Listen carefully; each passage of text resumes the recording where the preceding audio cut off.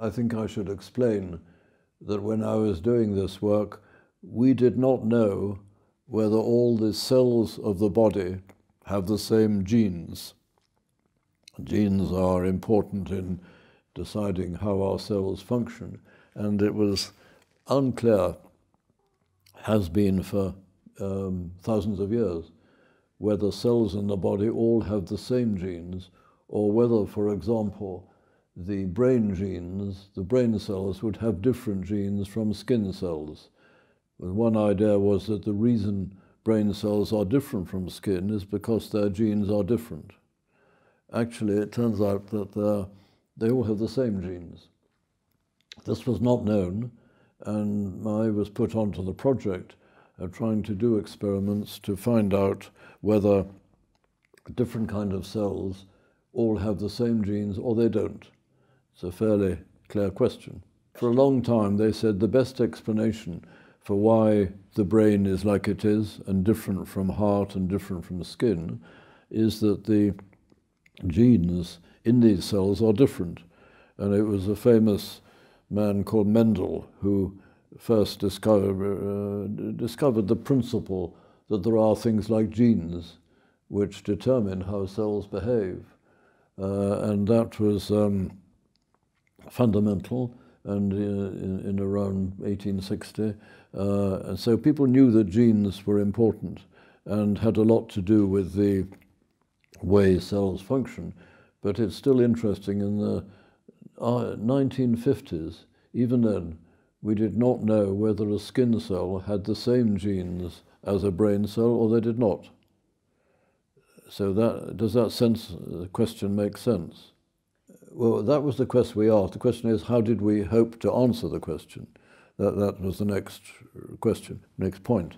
And people as early as 1880 had envisaged an experiment where you took the nucleus with its genes from one cell and put it into another cell and ask if the cell that received the new nucleus would then change.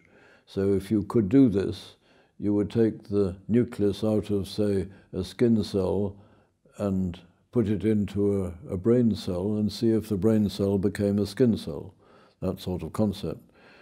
Of course, to do that, you have to take away the nucleus from the brain cell. So you replace. So it's a nuclear replacement experiment. Technically, that's difficult to do. So people realized that the best way to do that is to, use the egg, which is a large cell, and it's easier to put a nucleus into the egg or to take chromosomes from an egg. So the concept of how to go about this problem was fairly clear, and the idea was that if you took the nucleus from an adult cell or specialized cell and put it into the egg and took away the nucleus or chromosomes of the egg, you can ask the question whether this incoming nucleus now makes the whole egg form skin or brain, whatever you start with, or whether the egg changes it and makes it go back to the beginning again and behave like the nucleus or chromosomes of the egg.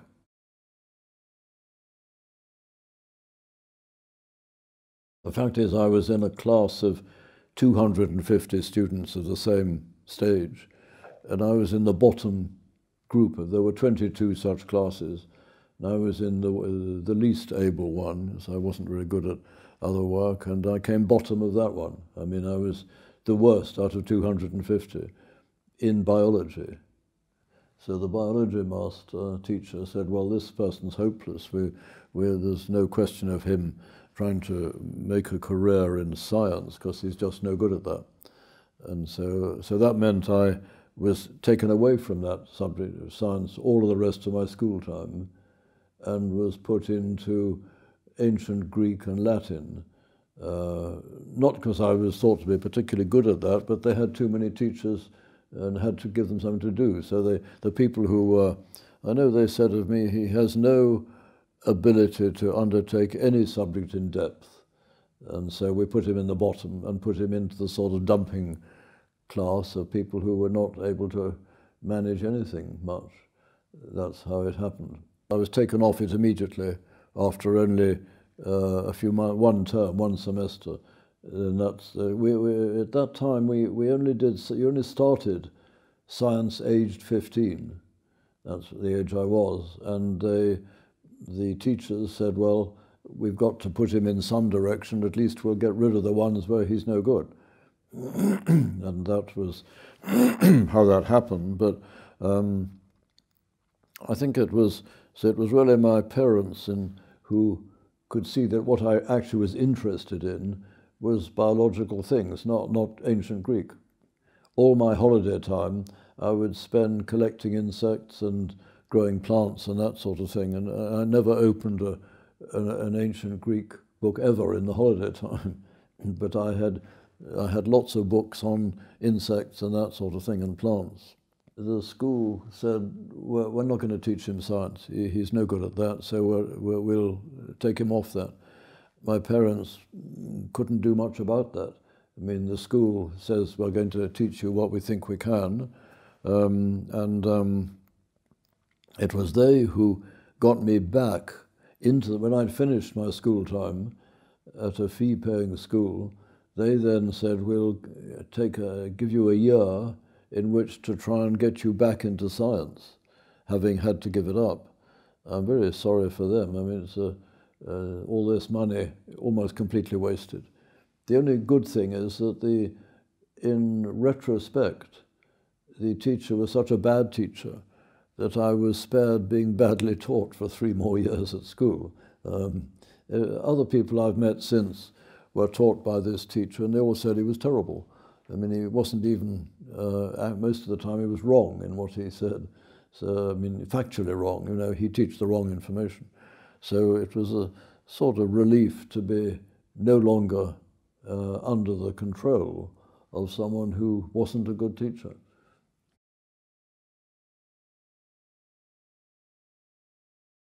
My mother in particular had seen what I spent all my time doing, and she made a lot of efforts to get me interviewed by the professor of zoology in Oxford, who she happened to know, and she said to him, what this boy is really interested in is biological sciences. Do you think you could accept him to do a biological degree? And all he could do was to say, well, if you take a year off from schoolwork and really work hard at science and pass the elementary exams, then we could take him. So I had to take a year off from my expensive school to switch completely to learning elementary science. And they said, well, if you pass those exams, you can go on. And luckily I did pass them, but it was hard work. I mean, it was what they call a crammer. You just spend day after day being crammed with information. And then at the end of all that, they give you an exam and ask you questions, and you have to learn the answers. It was really the sort of science that we don't like now. It was just learning facts. There was no analysis to it. I mean, the natural mind says, well, why does this happen? I was very keen on growing insects, caterpillars that grow into moths. And a good question would have been, why does that happen? How do they do it?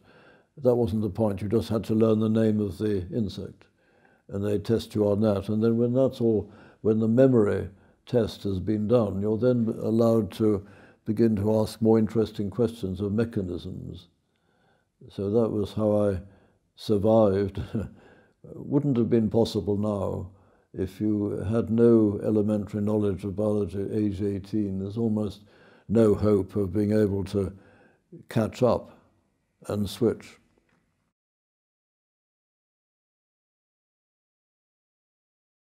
The view I took was that if you, at school, and you learn ancient Greek, the best you can possibly do is to be as good as other people who've already learnt it. You're merely going back, at best you stay where we are. There's nothing new about that at all. And that would be true of many subjects. So I think there's a total fascination in advancing human knowledge and seeing what can be done with it. So I've always taken that view. I would take it now. I would say people who choose to study Greek languages or any other kind of languages, already people know how to speak those languages, nothing new. Whatever language you learn, there are people who speak it perfectly, so you're just trying to do as well as they do. There's nothing novel or challenging except just memory. And many subjects in the arts field are a bit like that.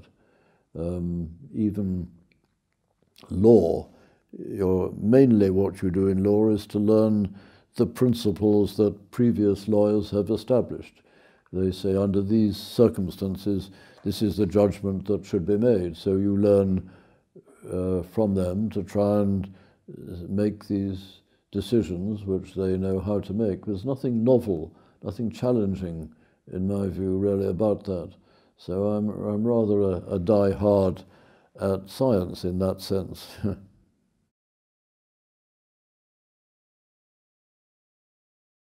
I got into the biology course at Oxford University, and I had problems with that because a lot of that was just memory. You learn the names of things. But in the last year, I somehow got the idea of how to answer these exams, and that got me a good degree. And then the person who I worked under, I'd applied, you see, at that point, to do a PhD in entomology. So I was interested in insects. And luckily, in retrospect, the professor rejected me. That was quite right, because he wasn't a very good entomologist anyway. But the person who took me on was someone in a different subject, and he actually said to me, would I be interested in doing a PhD under him? And that was a huge blessing. He was extremely good as a mentor.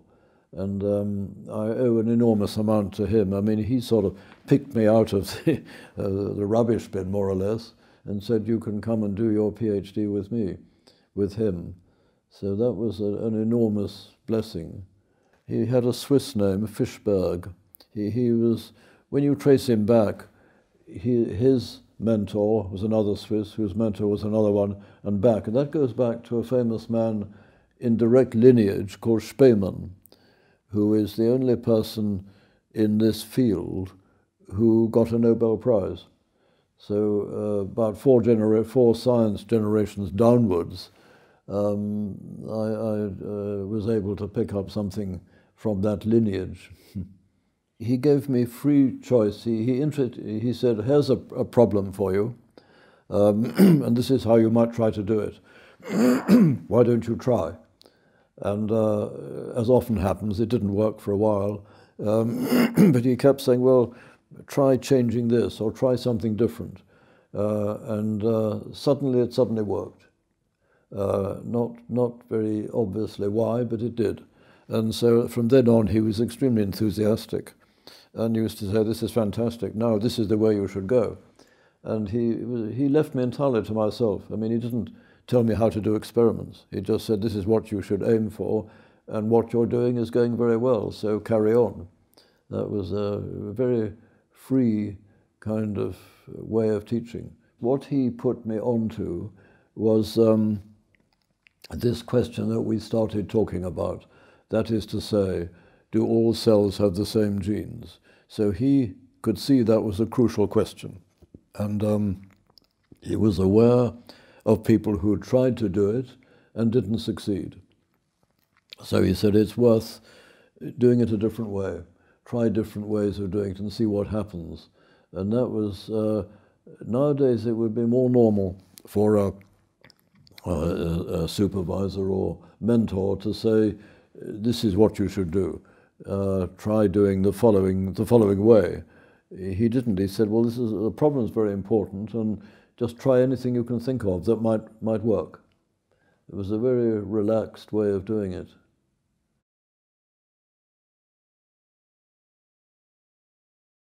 I was in Oxford, and they have a rather nice sort of wild area, reservation, where you get permission, you can go out there and walk. And I used to go out and collect insects. And I went out one cold March day with a net, and there were no butterflies or moths, but some fly came by, so I caught the fly and thought, well, I must find out what this fly is.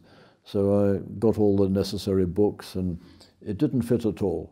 So I went on, and it wasn't actually a fly, it was more like a bee, but it didn't matter. I caught it, and I went through all these books, and it just didn't fit. Every time they said, you'll find that it now has different kind of legs. Well, it didn't. It just didn't agree at all. So I thought, I can't just give up. So I went to this entomology department, and they said, we don't know what it is. You better go up to the Natural History Museum and ask them what it is. So I got in touch with people there in London and went along, and the man said, this is very odd, you know, it's this thing has never been seen in this country before. Most extraordinary thing. And that became a little paper, and it was a little kind of sawfly. And the embarrassing thing is that this place I went to was where the professor of entomology was working, and his main project was to identify all the insects that he could find in that place. And here was this student who just spent one Saturday afternoon and caught something that was of immense interest and which he'd never noticed. So that is probably one good reason why he didn't accept to have me as a PhD student. So it was a curious thing. That was my first publication. Nothing to do with what I later did.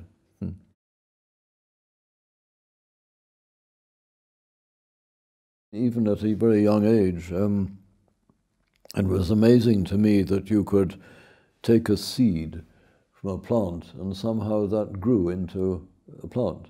Even more striking, as a matter of fact, is what we now call frog spawn. And you go to ponds, you find these black eggs, they are actually, and they turn into a tadpole. Now, how do they know how to do that? The mother can't teach them. So the mother isn't there anymore. She lays there and disappears. And no one else comes along to tell them how to do it. Somehow they know how to do that. And that has always been a fascinating problem to me, to think, how can an egg know how to turn into a tadpole or frog? But when I was under 10, the age of about 7 or 8, I was so keen on plants, I was given a piece of our garden as my own. Could plant whatever I wanted and grow it. And then that turned into looking at butterflies, and hence growing butterflies, and hence asking the question of how could it possibly happen. So gradually the questions kind of emerge when you, I think at a young age, many younger people ask, how or why does something happen? And that's a good sign that they are sufficiently interested to pursue the problem, the subject. If you're being drafted, see, when my father thought that I do so bad at school, I'd have to go into the army. It's the sort of thing you can do if you're thought not to be particularly motivated. I hated any thought of the army, so I was desperate not to get into that. And then he said, well, maybe we'll put you into a London solicitor's firm where you can, you know, shuffle paper. That wasn't very interesting to me. So it was really my mother who took the decision to try and get me into science, because everything I did at home was all to do with plants and insects. It seems a fairly obvious question when you see things happen to wonder how they happen, how can it be? You see, in the 1800s, they could see that frog spawn, these eggs turned into tadpoles, and even then they'd say, well, how can that be? And so the idea at that time was probably the same as many people have now. If I stopped someone in the street, said, excuse me, tell me, how does this frog spawn turn into a tadpole? What sort of answer do you think you'd get?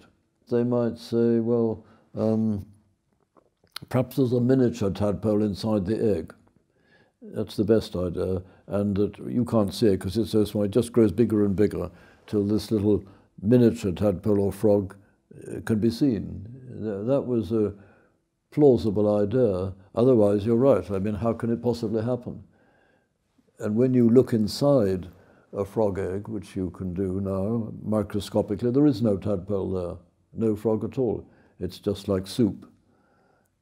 But somehow it knows how to turn itself into what we see. So they're very good questions, I think. And if a younger person, my advice always to younger people is find something you're interested in and pursue it. Doesn't matter what it is. Don't be pushed into some direction that you think is just boring and useless. And many people who were very successful in their careers turned out that they were very interested and keen on whatever it was at an early age. We hear of famous sportsmen who start playing sport age 2 or 3, and that's what they really like. So parents wisely say, well, all right, I'll give you a tennis racket or something, and you can just try your hand at that. So I think the advice is to younger people, encourage them to find anything they think is interesting and pursue it. When I was struggling with the ancient Greek and Homer and that sort of thing, half the time I was thinking, how can these caterpillars grow? I used to keep them in my room, and to the irritation of the schoolmaster. The amazing things happen. So I think there are some younger people have a natural interest in something, and it's often things they can't do much about, but sometimes they can.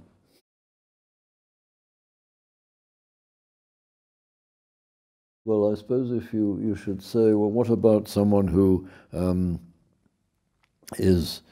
comes from a family in which the father is quite successful in business, and the child might be encouraged to be good at the business. Now, I can imagine there is some challenge there to advance the business, but I suppose to me, I'm that kind of person who wants to always see something going forward, not just repeating what's already been done. And I think science really offers that in a way that other things perhaps don't, at least. In your career, you always have opportunities, sometimes to do something different or sometimes to say the same. And most people, and I think I'm one, would say, I prefer to follow the route that is most likely to be successful. So I could see by getting underway with the work we started that every time you will answer one question, there's always another question. And you think, well, I can see how to go on from there, go further. So you follow the opportunities which present themselves. Now, if I'd found that at an early stage they said, we've received this application for grant support to carry out your work, but we don't like it, we're not giving you anything, I would have had no opportunity, so I'd have to have done something different. But as long as the opportunities keep presenting themselves, there's a very strong temptation to say, well, I'll follow this opportunity. I was lucky in that opportunities kept coming up.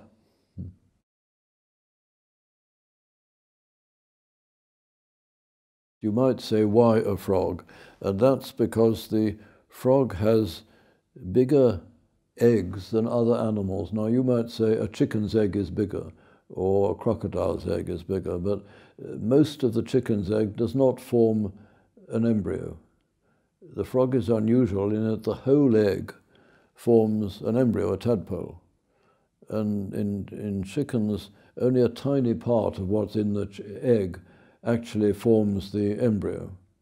So the frog has always been a choice for experimental biologists over centuries.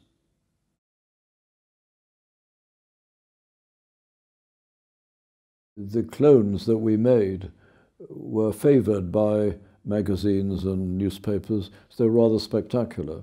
We used an albino donor into the nucleus from an albino cell into cells, dark pigmented cells, and all the offspring came out albino. So it was quite striking visually.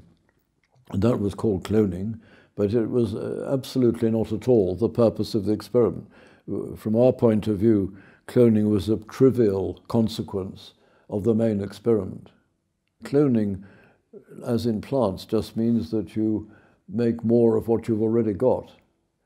So most plants are now propagated for sale by cloning. You take a twig or something from a plant and you put it in the ground and it makes another one. That's really what cloning is. And so they saw the amphibian work as being sort of rather like that. But we didn't use the word cloning. That was not what we wanted to do. And we published a picture of clones, 30 frogs looking identical, all albino from a mother frog which wasn't albino. It was quite striking. But that wasn't the purpose of the experiment. It was, scientifically, that was trivial.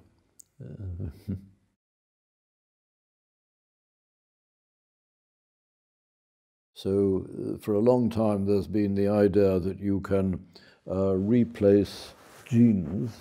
So if you have cells which have no good, a certain gene is defective. For a long time, those genes have been grown or cloned for decades. And so people have tried to transfer the good genes into cells which don't have the good genes, and that has been rather limited success, largely because the genes you try to add in to the cells don't go into the right place. They go into the wrong bit of chromosome, and they don't work very well that way. So that's the gene therapy route, replacement genes. The nuclear transfer or cell replacement, that's replacing cells, not genes. So that's fundamentally different. People are now beginning to think of replacing genes, but replacing cells is more like cloning. So once you've understood the principle that all cells have the same genes, means you can take any cell you want, skin or anything, or bone marrow, and make more of them. What you can now do is to switch those cells from one direction of specialization to another. So that's why you can take skin and turn them into cells needed for the eye, for example. That's a very a wonderful advance. That's not really gene therapy, it's cell replacement, cell therapy, depending on the fact that the genes are the same in all cells. That's why that's possible and useful. And you can, you can achieve this quite well now. The big problem then is whether the authorities who determine what is allowed or what is not will allow this. And to me, the sad thing is that, and I blame the legal profession for this, they make it almost impossible for this cell replacement to be useful to humans. It's perhaps I should explain that the reason the legal system is so damaging is that lawyers or people who administer the legal system are able to choose compensation. So supposing I said, I'm prepared to have a replacement of my eye cells. Supposing I was going blind, as many people of my age do, they get this age-related degeneration of the eye, macular degeneration. And if I was in that position, I'd be very keen to have the replacement cells. The problem is that the hospitals and doctors who could technically do this cannot risk it. because if it doesn't go perfectly and I were to run some kind of legal case against them, the lawyers would say, well, we'll award the patient a few £1 million and I must now go bankrupt in order to pay for it. So they really, I think, cause the real blockage in these techniques being useful to people.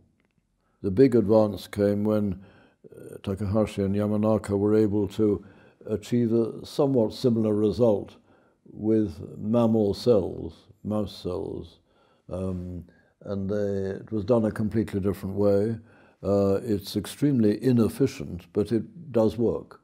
So that was why it then became clear to people that you could use this, whether you call it cloning or cell replacement, you can use that as a route into curing disorders by cell replacement, not by gene replacement. In the thing I'm talking about, the cell replacement, you don't change the genes, they're already there. You say, we'll take skin, and they already have the same genes as your eye cells. We're just going to increase the number of skin cells and switch them back into being embryo cells, like they originally were. And then you grow the embryo cells and divert them into becoming eye cells. And that's what we mean by cell replacement.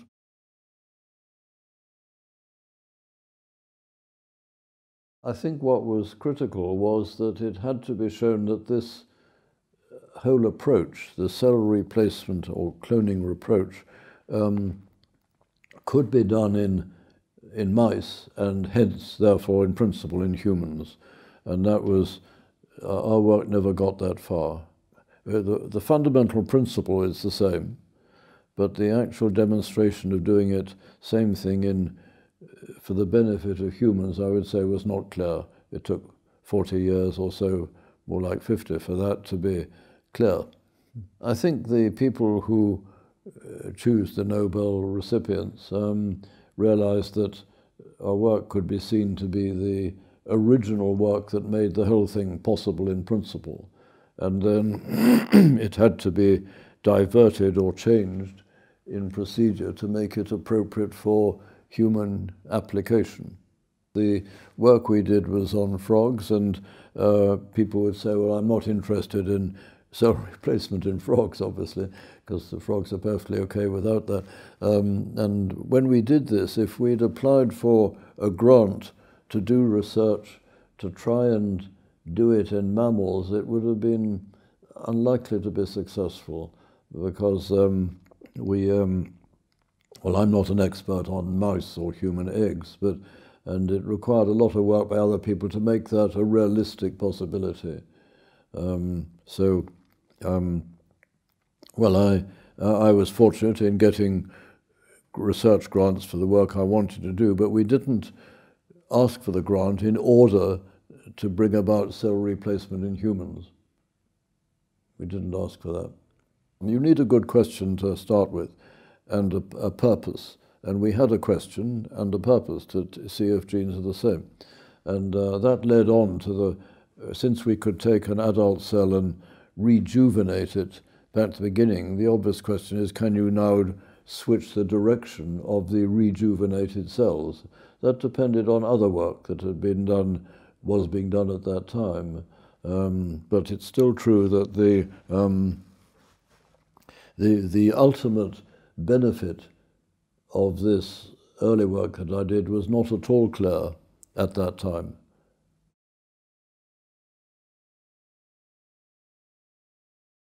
I was always wanting to answer a question or finding out a way of doing something. And I actually have published papers throughout that whole period. I think I'm about 350 now. So at no point was I not doing something that was working well enough to get another grant. So you could call it fallow. It was, by most standards, it wasn't really fallow at all. It was quite good. It was answering other questions or questions at a lower level, but still it was answering questions, and it followed an opportunity. Even now, I feel that I'm quite motivated by what I do in the lab, and I was talking to someone who wanted me to talk to them just before speaking to you, and I explained to them the problem, and they said, "Oh, that's really very interesting." I was rather pleased. So I can see a real reason to want to progress in this direction. And it's a basic question, and I would like to be able to go on with that. So I think I can see what one can do about it. And perhaps at intervals through my career, there's always been another question you think you can contribute to, analyze something. You try to do something and it just doesn't work. You say, I might say, I think we can find out how cells behave when you treat them this way, and in the worst case, they just die. Whatever you do, they don't survive. So it just doesn't work.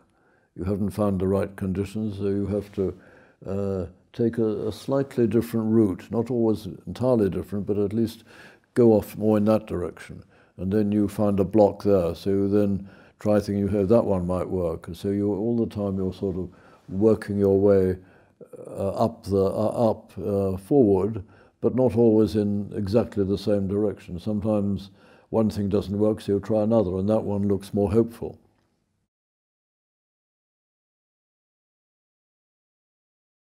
I am working on a question that interests me a great deal, and it's rather simple to explain. You know that our brain and our heart and our skin are very different from each other. But each of these parts of our body consists of a huge number of cells. I would say 10 to the power 11 cells. That's about 100 billion cells in the brain or the heart. But they're all working the same way. So you don't find skin cells in your brain or heart cells in your liver. So these huge number of cells go on being made, and they all work perfectly. So that raises the question of why do they not change? What keeps them in the same route?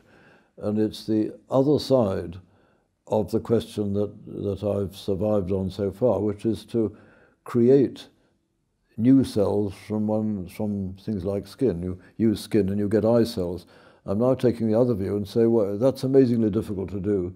Cells don't like that at all. So what stops them going wrong? Sometimes they do go wrong and they become cancerous. So you want to know what holds them in an absolutely dedicated way in the same direction to an enormous extent.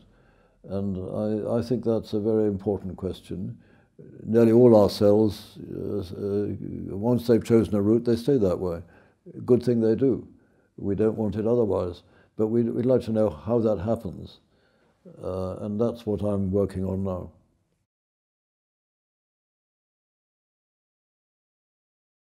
Yes, there are good questions in butterflies, but I don't think I'm yet quite ready to embark on those. So our retirement, that's those of us who are lucky enough to work in a lab, we always come in and think, well, maybe tomorrow I'll find a note from the director saying, I wish to have your space emptied by you at the end of this week.